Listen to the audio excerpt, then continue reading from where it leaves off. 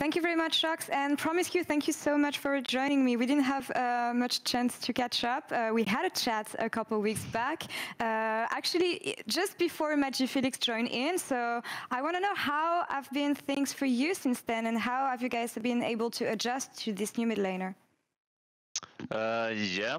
First of all, thanks for having me again. Glad to be Always. back.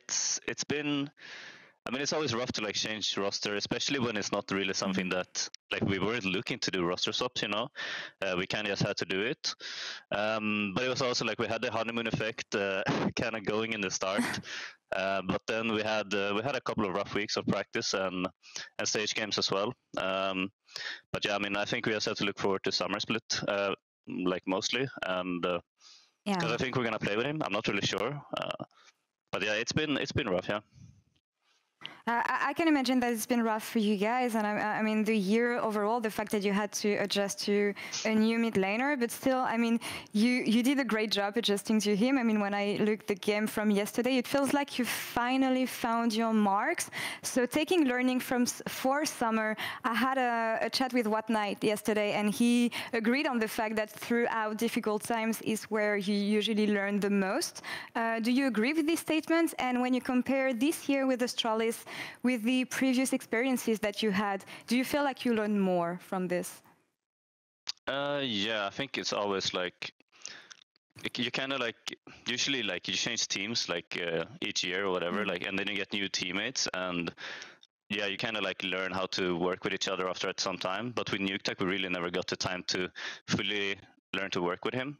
So it was like we kind of just like, I mean, it's just a weird position, right? But I think for summer, if we do continue playing with Felix, it's, you know, we have something to work on right now, and we kind of know what to work on, like specifically as a team with him.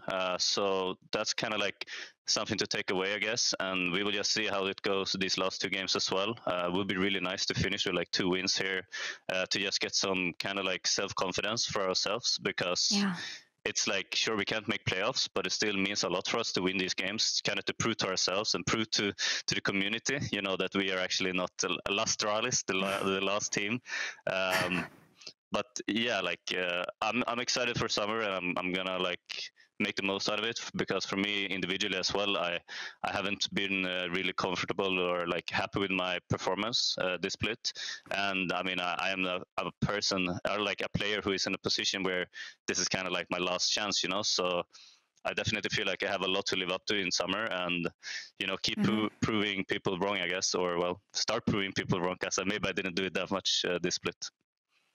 I hope that you can keep on proving people wrong, because when I see the game from yesterday, you surely had those engages going. And I mean, let's not forget that you are an MSI champion also.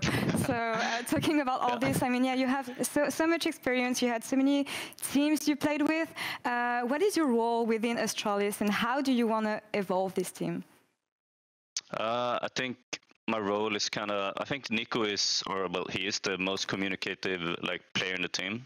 He talks a lot, so I don't really have to do a lot of talking, even though it's kind of like, it's kind of easy for me at this point as well, because yeah, I'm an experienced player, right? So I know like I understand macro stuff, but kind of leave that to Nico, and I'm just more looking for these engages and, you know, small plays kind of, or like trying to be creative. I think you can kind of see it as well in the games that we play, if you pay attention, that I'm looking for kind of like flanks and stuff like this, looking for to make plays happen, start fights, which shouldn't really happen, you know, because I think that's kind of important right now as a support player, to find these fights, start good fights for your team. So that's kind of like my role, I guess. Just like, you know, it's an engage meta, so you have to really find good engages for your team, because if I do good engages, then I should be able to rely on my carries to do their job as well. So I kind of need to enable them in a way. But yeah, you know, like still I have this veteran aura, I guess, around me, or experience when it comes to like outside of the game stuff as well. So there's still that to it as well.